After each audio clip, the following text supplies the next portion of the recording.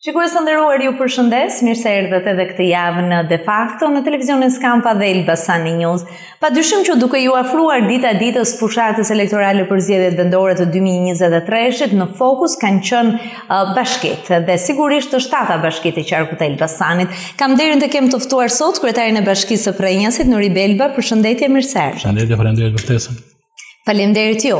Do doja ta nisnim kryetar me disa nga investimet që Bashkia e Prrenjasit ka kryer në këto 4 vite, duke qenë se edhe në fund të vitit që sapo lan pas kryeministri një fokus u ka dhënë punëve të kryera për t'u kujtuar qytetarëve, si të themi, të gjitha ato punë që është bërë. Do doja disa nga pikat kyçe ku keni investuar këto 4 vite.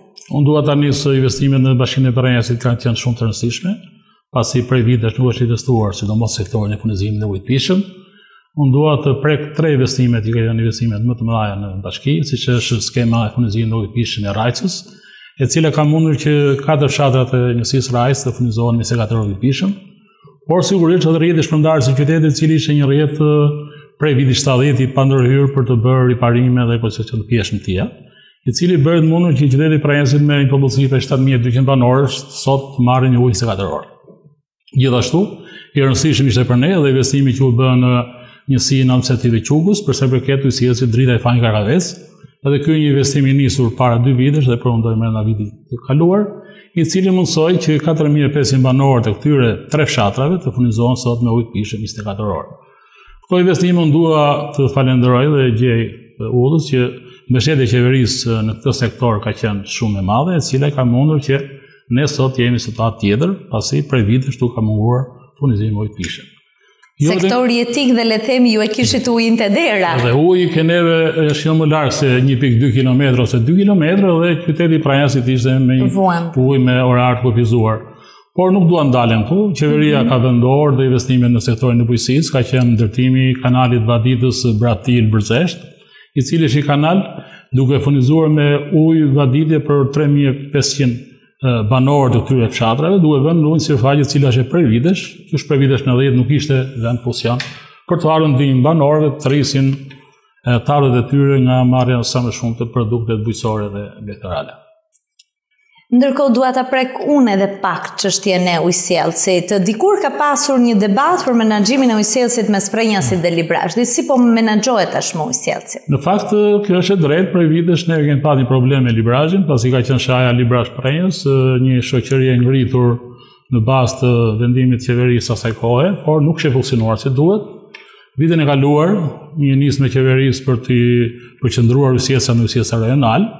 Edhe neve sot jemi me shahën e Pogadesit, bashkë me Bashkinë e Pogadesit, kemi një shahë, e cila agregimi i kësaj do bëjë të mundur që do rrisë eficiencën për sa përket edhe financimit, por eficiencën e përdorimit të ujit, pasi deri diku shahat e dikushme e kishin humbur atë rolin e tyre për të mbajtur 24 orë ujë furnizimin e banorëve, por edhe për sa i përket pjesës së eficiencës, pasi shtimi i punojësve dhe cilat e quan këto kampaninë irrentable dhe po i vinte fundi që gjithmonë e më tepër këto dilin me humbje.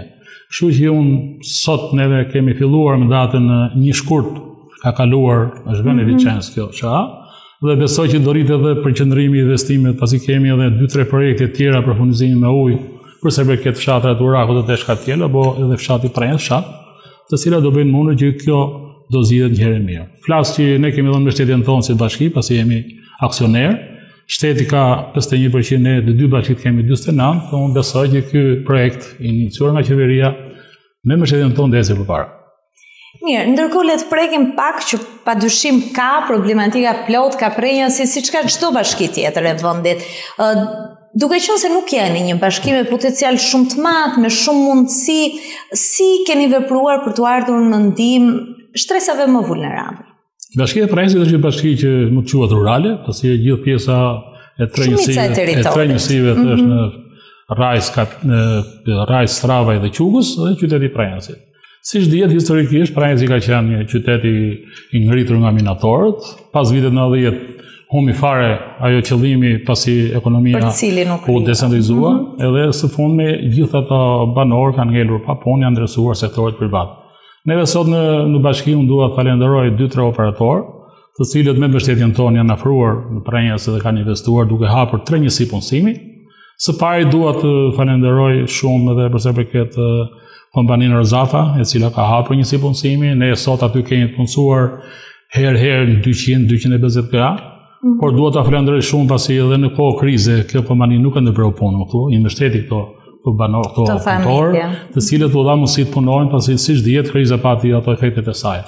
Gjithashtu kemi kompaninë e konservimit të Ullirit, e cila ka hapur prej 6-7 muajsh, edhe kjo punson gati 150 gra. Në rajs, në sin rajs, besoj që jo se kjo e ka ullur në minimum për sa përket papunësinë, por edhe inflacioneria e cila ka filluar punë në Prrenjës, na punson deri në 45-50 gra.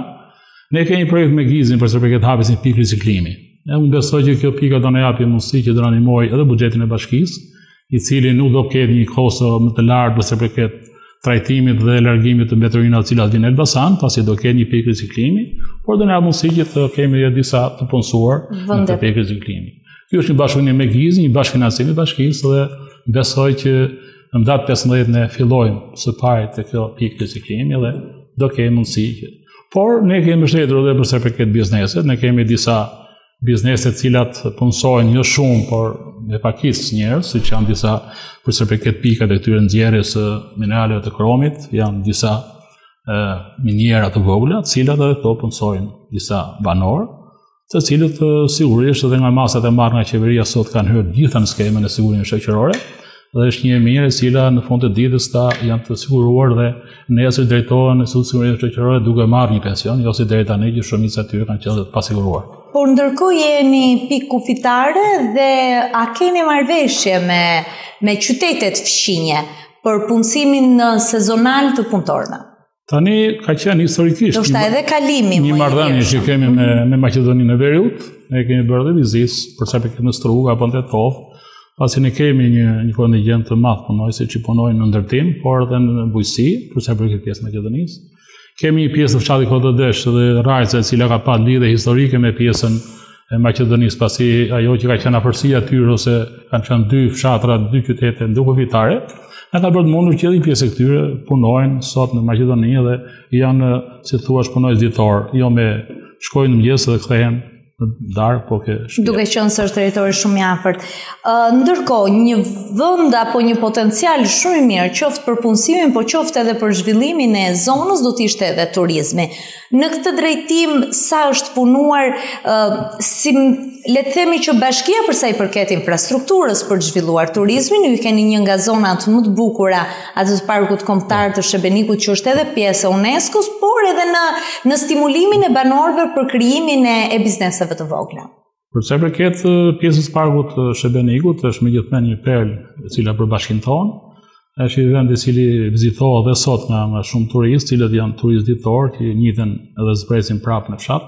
Sidomos të huaj, le ta them. Neve të huaj, sidomos ka çek, cilët janë vinë edhe për sa i përket janë disa turistë elitar, cilët janë në për shtetet e tyre, në për qendrat e tyre, cilët vinë e shohin, nga si kanë marrë informacion për sa i përket parkut Shebenikut. Neve kemi filluar ndërtuar dy bujtina që janë, është bujtina Rira, e cila pret vizitor për ditë. Stimulimi jonë ka qenë që neve bashkë me banorët e fshatit, ne duam që vetë banorët investojnë për sa i përket turizmit. Pasi Rajca neve kemi kryer një investim me fondin e zhvillimit për shtrimin e rrugës së Sultanit, i cili na afron parkun e Shebenikut. Si vjet kemi një lotin e dytë së rrugës e cila do shkojë më afër parkut, edhe besoj që duke ndërtuar 10-12 bujtina ne kemi vendosur diçka nga buxheti i Bashkisë, por dhe me mbështetjen e qeverisë, do mundsojmë që në Sheshdar, është një vend i cili është një vend shumë mirë për atraksion turistik dhe për gjithë vizitorë, që këta vizitorë ta kalojnë ditën mos bresin gjithë në fshat, por të jenë trinë edhe lart ke pjesa fundore e parkut të Shebenikut. Besoj që ne kemi bërë promovimin, kemi bërë edhe për sa i përket me disa projekte të rilotit, të cilët kanë bërë që duke dhënë shumë informacion edhe vizitorët e huaj, por duam që të ngrenë një ngujit turistike në Prrenjës për sa i përket shoqërimit të këtyre vizitorët, pasi shumë prej tyre duan informacion e dur, por duan e siguri. Edhe ajo çka ne jemi duke bërë është që ne të ngremë një ngujit turistike e cila licencohet nga shteti, që të ketë njerëz që janë të përgatitur për të dhënë edhe ndihmë në rastet të emergjencave të mundshme, se mund të ndodhin. Besoj që kjo do jetë një pikë zhvillimi për sa i përket bashkisë tonë, por ne kemi edhe Stravën, është një pikë tjetër e cila Është një pikë e mirë për të zhvilluar. Ne si vjet nga buxheti i Bashkisë, pasi edhe nga qeveria besoj do marrim një mbështetje për rrugën, kemi filluar lotën e parë të rrugës Tramvajit. Është një histori 30 vjeçare, e cilën e presna ka banor, pasi janë gati 4500 banor që jetojnë në Tramvaj, dhe shumica e tyre merren më shumë me bime adicionale, për ne duam që të afrojnë turizmin lëpush. Është një vend shumë tërheqës, por edhe në pjesën e Radigozit, e cila do ne japë mundësi që ata banorët i drejtohen edhe të mbahen si orientale nga kjo fushë shumë e rëndësishme, e cila ka marrë zhvillim dhe mbështetje edhe nga qeveria, por edhe nga institucionet lokale, si është Bashkia apo të tjerë. Patët një mandat të parë, le të themi jo të lehtë, u përballët me tërmetin, u përballët me pandemin, tashmë edhe një krizë tjetër ekonomike si pasojë e luftës. Sa i vështirë ka qenë dhe a ka ndikuar në pengimin e punës disi, pra mund të kishit bërë më shumë? Ky mandat ishte një mandat i vështirë, ishte një mandat i shoqëruar me ato që ju sapo i cituat. Neve megjithëse kemi pasur problemet cilat ju i lakuat më sipër, ne kemi vazhduar punën për ditë me komunitetin. Unë jam i kënaqur që kam arritur që për 3 vite të plota të mandatit që janë në bashki, kam arritur të bëj investime të rëndësishme në infrastrukturë, cilat mase do t'i prekim edhe mase janë pjesë e bisedës me juve. Por gjithsesi ne jemi munduar që edhe pandemin ne ta mbështesim ta shtresat nevojë, kanë qenë Bashkia e Prrenjasit ka banorë cilët janë nevojë ekonomike, ashtu siç ka gjithë territori i Shqipërisë. Absolutisht. Me gjithë punët e bëra të mira që ne edhe i reklamojmë edhe i çojmë para njerëzve, por ka edhe shumë për të bërë. Kjo është një gjë që të gjithë jemi dakord edhe themi. Ne u munduam që në këtë kohë edhe pandeminë ta kalonin në mbështetjen, por të kryejmë investime të rëndësishme, pasi qyteti i Prrenjasit ka qenë një qytet pothuajse pa zhvilluar fare. Ne kemi filluar së pari me gjithë rrugët e qytetit, të cilat i shtruam më para, të cilat kanë shkuar në gjatësi 5 kilometra, 10.500 m2 asfalt, por edhe me brigadën e punë oblike që ne kemi ngritur pranë Bashkisë, është një gjë e re që unë kam bërë në këto 3 vite. Ne kemi arritur që të shtrojmë 6.500 m2 paka betoni në gjithë hapësirën ndërmjet pallateve. Edhe jemi duke vijuar punën që si vjet kjo punë të jetë afër të përfundojë gjithë. Po përsa i përket ju e përmendët pak infrastrukturën e qytetit, po përsa i përket infrastrukturës në fshatra? Unë përse përket infrastrukturës në fshatra, ta thash që mirë menaxhimi i buxhetit të Bashkisë. Unë tash gjej të përshëndes edhe pjesën time e stafit, pasi kam një staf afër meje të cilët janë të kualifikuar, kanë një eksperiencë pune. Kemi arritur që për herë të parë ne të investonim në 3 fshatra. Ne kemi mundur të lidhim fshatin që Shumbin me rrugën e asfalt, fshatin që Skënderbeu, të dyja këto, njëra është 4.6 km, njëra është 3.3 km. Jemi duke vijuar që fshatin që Shumbin të lidhim me Skroskën, është një tjetër fshat i largët i njësisë tonë. Pra deri tani kemi 3 fshatra. Edhe besoj që punë ditësh fillon puna. Qendra e Rajcës në mos gaboj. Kemi bërë dhe unazën e Rajcës e ridheshur me asfalt një gjatësi prej 5 km me fondin e zhvillimit, dhe rrugën e Rajcës me fondin e zhvillimit, ndërsa pjesa tjetër, siç e përmenda më lart, fshati që Skënderbeu, që Shumbin, Skroska. Jemi së brenda 2-3 ditë fillojmë punë në fshatin Kotodesh për asfaltimin e fshatit, të rrugës së fshatit, por edhe mas besoj për 10 ditë ne fillojmë edhe rrugën e fshatit të Rashta. Pra janë gjithë rrugë cilat ne kemi bërë me buxhetin e Bashkisë, por kemi ndërhyrë në 2 rrugë qytetit, rruga 1 Qershori dhe 5 Majit, cilat janë bërë edhe këto rrugë cilat kanë qenë të pa ndërtuara dhe kemi ndërtuar, kualifikuar së bashku me ndriçimin lehtë për sa përket gjithë pjesës më të madhe të qytetit.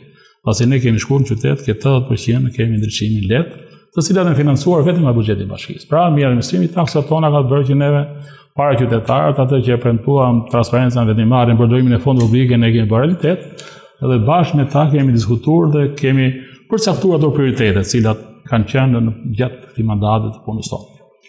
Mirë, megjithatë ju morët një bashki nga opozita. Pati investime edhe në atë kohë, po për fat keq investime që nuk rezultuan cilësore.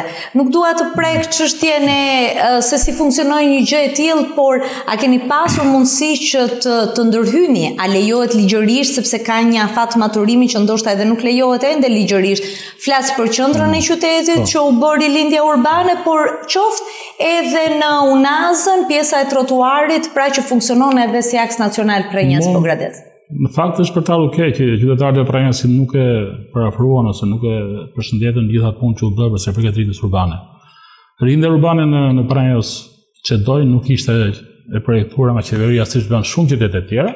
Ne jemi detyruar të futemi në disa pjesë, kemi ndërhyrë në qendrën e qytetit për të rregulluar disa gjëra, por ajo do një projekt tjetër e cila do ta çojë në atë funksion cilën e është projektuar. Pasi ka shumë defekte për sa i përket dhe punëje nëntokësore të cilat duhen filluar nga e para, por edhe për sa i përket gjithë pjesës së lyrjes pallateve të cilat nuk u bën. Arsyet e lëna jo mbeti për gjysmë ka qenë pjesë e projektit. Por edhe pjesë e trotuarit që është anës rrugët nacionale ka shumë probleme të cilat duhen ndërhyrë prapë. Më thash ne kemi lënë atyre që të merren me ato janë vetë organet përkatëse të cilat ta nxjerrin të vërtetën. Por thash që sikur administrimi i Bashkisë, siç kemi bërë ne 3 vite ishte bërë dhe për pjesën tjetër, me Prrenjasit ishin bërë dhe shumë punë tjera. Pasi e kemi gjetur në një gjendje jo të mirë, nuk flas tu për sektorin e arsimit. Kur kemi ardhur në krye të Bashkisë, kemi gjithë shkollën e Kryetarësit, nuk ishte 2 shkolla. Jemi detyruar që po nga buxheti i Bashkisë ne ndërhyjmë dhe ta bëjmë shkollën që sot është tjetër gjë. Apo shkolla e Katjelit, apo shkolla në qendër të qytetit, ka qenë shkolla e mesme, edhe arritëm që me buxhetin e Bashkisë të ndërhyjmë në 3 shkolla. Dhe si vjet jemi duke investuar dhe për sa i përket shkollës Ahmet Elezin Strabaj, e cila do jetë edhe një tjetër gjë e mirë për sa i përket komunitetit të gjithë fëmijëve që e frekuentojnë në shkollë. Investimi kryesor, shkollat dhe kopshat, padyshim.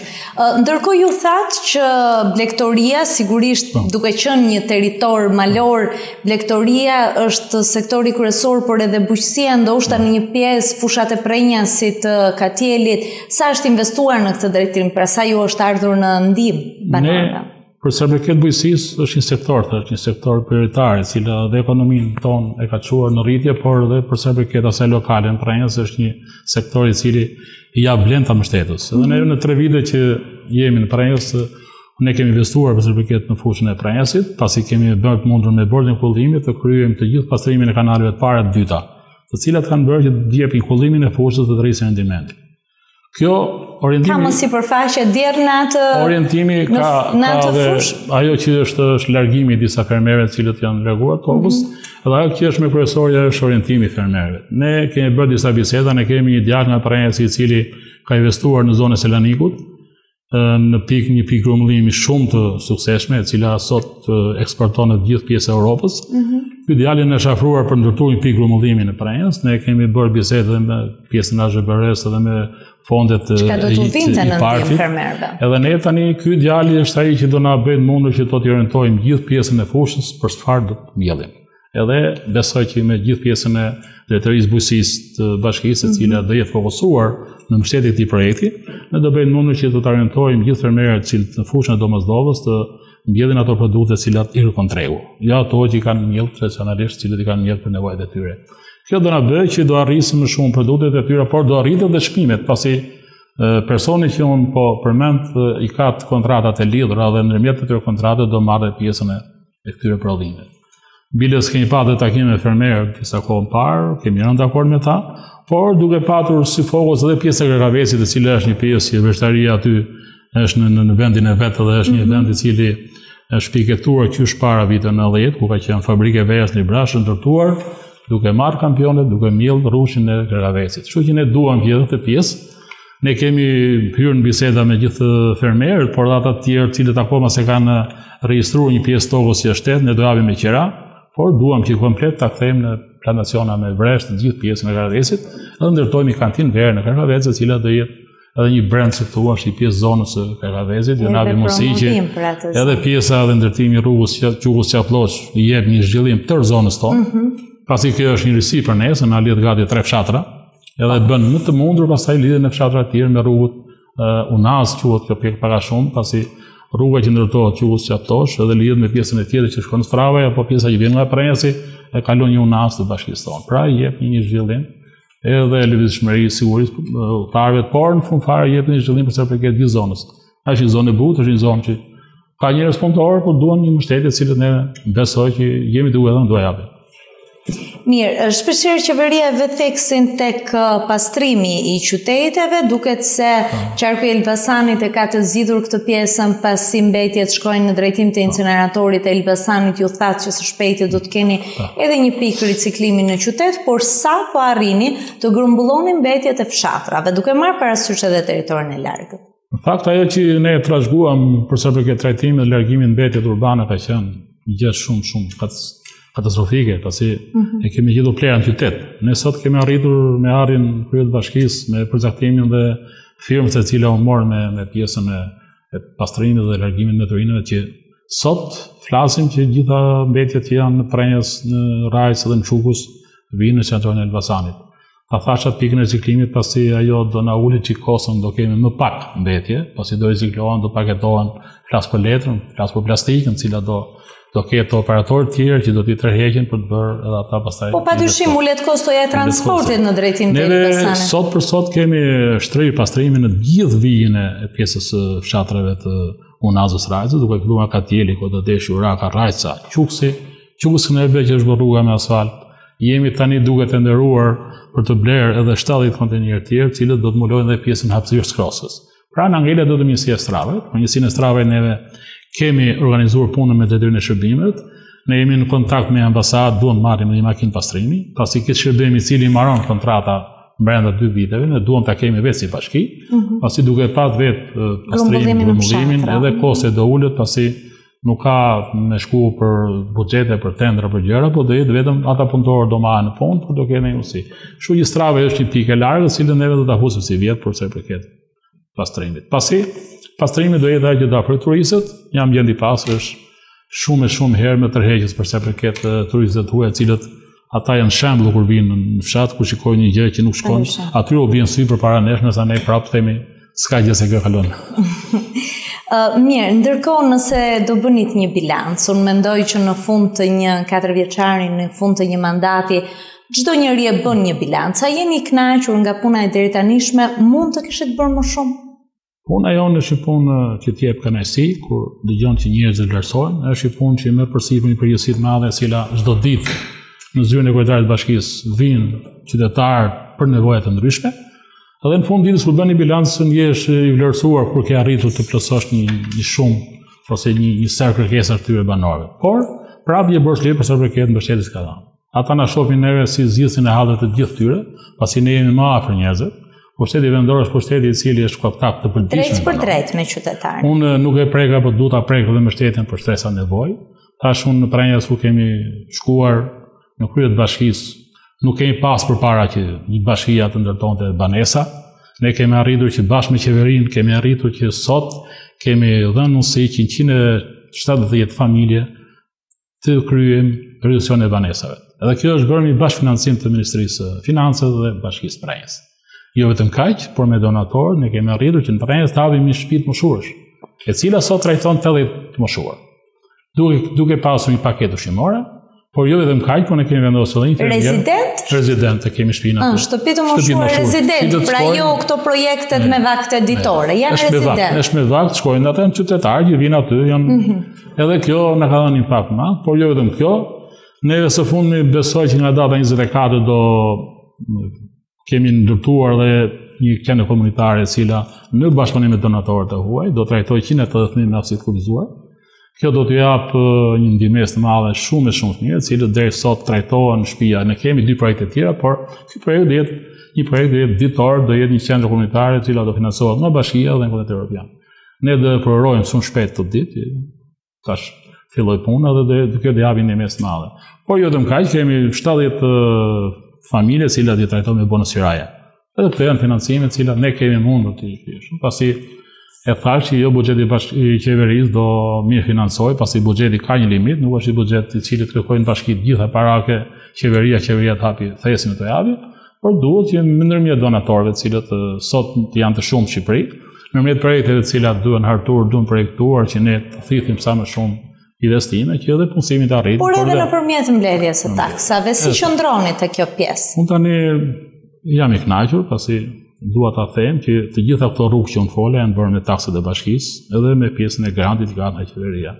Kjo ka bërë që neve të trajtojmë të gjithë ata që bëjnë biznes të Prrenjas të barabartë, edhe barrën fiskale ta shpërndajmë tek të gjithë, jo disa të paguajnë, disa tjerë afër partisë apo afër kryetarit, kështu që është bërë mundur që kjo shumë, të cilën sa e thash, ka bërë mundur që të kemi financimin e këtyre projekteve për rrugët që i citova, apo edhe për pjesë të tjera që ne kemi ndërhyrë. Pasi edhe pjesa e tyre nga Fondi rezervë i bashkisë ne kemi ndërhyrë në shumë familje. Kemi familje të cilat kanë probleme me smundje, kanë probleme me shëndetin, ne u kemi ardhur ndihmë me një paketë e cila është ndarë nga fondi social. Kemi një fond social për jashtëtim atij që sjell qeveria të kushtuar për ndihmën ekonomike, ne kemi hartuar nga bashkia një fond social i cili bashkëngjitet kësaj pjese, por jepet për një pjesë atyre që nuk përfitojnë dot nga skema për arsye të ndryshme, por që janë nevojtarë dhe duhet të trajtohen me mbështetje sociale. Në fund të vitit keni miratuar buxhetin ndërkohë për vitin 2023 dhe sigurisht aty janë piketuar edhe disa nga investimet kryesore. Dy prej investimeve kryesore që presin qytetarët e Prrenjasit për këtë vit. Ne bashkë me banorët kemi bërë konsultimet e dhura për buxhetin e vitit 2023. Jemi në fillim të zbatimit të buxhetit, pasi ka kaluar në Këshillin e Bashkisë. Dhe unë dua të them që investimet në infrastrukturë rrugore do vazhdojë. Unë dua të përmend investimin kryesor që është rruga e Stravajt, e cila fillon loti i parë, por kemi rrugën Skënderbeu dhe rrugën Demokracia, të cilat janë në pjesën e qytetit, si dhe do vazhdojë mbështetja edhe për disa familje të cilat do futen te projekti i ri, të cilën ne sot jemi duke mbyllur, pasi dje mbaroi afati i pjesës së aplikimit. Besoj që edhe kjo pjesë e këtyre do aplikojë, do financohet të vit. Por do vazhdojmë në pjesën e bujqësisë, siç thash, ne duhet që kemi një pjesë të bujqësisë të fshatit Kraravec, i cili është një fshat ta thash që do futim pjesën e zhvillimit të veshtarisë, duan që këtë kanal ta financojmë nga ne Bashkisë. Por do ketë edhe pjesën e rrugëve të tjera, siç është edhe pjesa e rrugëve të fshatit Faj apo të fshatit Gurr, është një fshat i cili është një fshat shumë afër rrugës nacionale, por duhet 1.7 kilometra rrugë të cilën duhet ta financojmë për këtë vit. Si dhe jemi duke pritur financimin për sa i përket unazës qytetit, e cila është me fondin shqiptar të zhvillimit, edhe ujësjellsi Urako do të shkatjel, të cilët janë dërguar të gjitha projektet. Por projekti kryesor i cili është më i rëndësishëm është shkolla e Rajcës. Ne kemi një shkollë e cila edhe nga lëkundja e 13 fundi ka dalë jashtë funksionit dhe jemi detyruar që t'i çojmë fëmijët në ambiente private të akomoduar nga bashkia me qira, dhe besoj që ky projekt i dërguar që para 3 vitesh, ne besoj do ta financojmë të vit nga ana e Ministrisë së Arsimit. Edhe kjo do jetë një impakt goxha për gjithë komunitetin e atyre fëmijëve që janë në këtë shkollë, pasi është shkollë qendër njësie, do të japi zgjidhje pjesës tjetër që janë të fshatrave përreth që e frekuentojnë në shkollë. Mirë, dhe këto projekte ndoshta do të jenë edhe motoja juaj për fushatën e pritshme elektorale. Do të kandidoni për një mandat të dytë në krye të Bashkisë? Ne jemi në krye të punës, strukturat tona janë ato që vendosin për ne, nuk vendosim ne. Ne asnjëherë nuk vendosim vetëm se të jemi apo mos jemi. Ne do jemi sot të vlerësuar me Partia Socialiste. Unë dua edhe një përgjegjësinë detyrimin që ti falenderoj gjithë ata që kanë mbështetur. Ne do vazhdojmë punojmë edhe gjithmonë të japim më të mirë qytetarëve. Ne jemi çdo ditë në kontakt me ta. Kemi zgjidhur shumë problematika, por problematikat ka dhe do ketë. Ne do jemi gjithmonë aty për të dhënë zgjidhje problematikat. Jeni bërë ndonjëherë pishman që lat mandatin e deputetit për të ardhur në krye të Bashkisë Prrenjasit? Ka thënë që i parë që mallaj deputeti që mandat i cili ishte një staturë që do shkonte në parlament, do bënte një seancë apo një mbledhje grupi, ndërsa pjesa dhe detyrimi që kisha për banorët e Prrenjasit ishte më i madh. Më rëndësishëm se në deputet paga shumë ishin bërë këto llogari që doshim që sa më shpejt Prrenjasit ja kthejmë qytetarëve, ashtu siç ja kthyem. Unë besoj se kam bërë më të mirën e mundshme, por gjithmonë jam aty që të bëj edhe akoma më shumë të shfrytëzoj çdo mundësi që më jepet që bashkë me qytetarët ne të arrisim cilësinë e jetës të Prrenjas. Pasi duam që edhe të rinjtë e sotëm, të cilët është trend për lëvizur, duhet që t'i mbajnë në Prrenjas, se na duhen, ashtu siç duhen Tiranës, duhen e neve. Do krijojmë politika mbështetëse, politika që të financojmë për sa i përket hapjes biznesit nga të rinjtë. Ne kemi hequr në Vendimkëshillin për 3 vite mos tatohen. Taksat e tyre mos tatohen. Kështu që do bëjmë nënë që të bëjmë gjithçka që thash. Ky është një lajm i mirë. Bashkia e Prrenjasit për 3 vite ka hequr taksat për çdo biznes, iniciativë, një seriu që do të investojnë. Edhe pjesën e mbështetjes tyre që do hapin bujtinat që e përmenda më lart, neve do të financojmë nga ana jonë, një shumë caktuar, pasi ata nuk do jenë vetëm vetë financues, por do kemi edhe ne si bashki për të shtyrë që këto të hapin dhe të jenë funksionale, sidomos edhe për dhënien e kësaj të informacionit apo eksperiencës tonë që kemi në zyrën e turizmit pranë Bashkisë. Mendoni që gara do të jetë e vështirë duke qenë se tashmë edhe opozita është rikthyer në terren, por edhe për faktin që 3 mandate flas të qeverisë qendrore, 3 mandate të Partisë Socialiste, a mendoni se kanë konsumuar një lodhje tek njerëzit, ndoshta njerëzit kanë nevojë për ndryshim? Në fakt, unë besoj që jo jetë gjatësia është më shumë indikatori i rëndësishëm që vlerëson punën e qeverie se sa punën në teren. Unë besoj që në këto mandatet qeverisë dhe në këtë mandat tretë puna është përkushtuar pranë njerëzve, edhe çdo mendim i njerëzve është marrë në konsiderat. Nuk them se janë zgjidhur gjithë në masën 100%, por unë shoh një përgjegjësi si nga qeveria qendrore, por edhe nga qeveria lokale. Çdo kush është i zgjedhur e ka përgjegjësinë e tij për të shërbyer qytetarët. A ka pjesë për të rregulluar, ka sa dush. Jemi ne këtu për të rregulluar, por edhe për të marrë në konsiderat gjitha vërejtjet që qytetarët bëjnë çdo ditë, të cilat nga ana jonë të jenë në fokus punës së përditshme. Unë besoj që kjo qeveri ka punuar, do punoj. Opozita është në drejtën e saj, sa më fort jetë opozita, aq më opozita puna. Aq më mirë është qeverisja. Edhe ne në qeverisje lokale, po të kishim një opozitë, jo flas për veten time sekretar, po të gjithë tjerët, nuk është thënë që të kesh të gjitha, po ne sado që i lim hapësirë opozitës, prapë ajo nuk vinte në institucione, dikte mandatet, nuk u futën zgjedhje lokale, çka u solli një kohë të cilën sot po e heqin edhe janë bërë pishman shumë. Kryetari, të falenderoj që ishit me ne në studio sonde, besoj që deri para fushatës ne do të jemi sërish bashkë për të folur qytetarëve të Prrenjasit, suksese me garën tuaj. Faleminderit. Shikues të nderuar, në bashkë do të shihemi të njëjtën e ardhshme. Natën e mirë.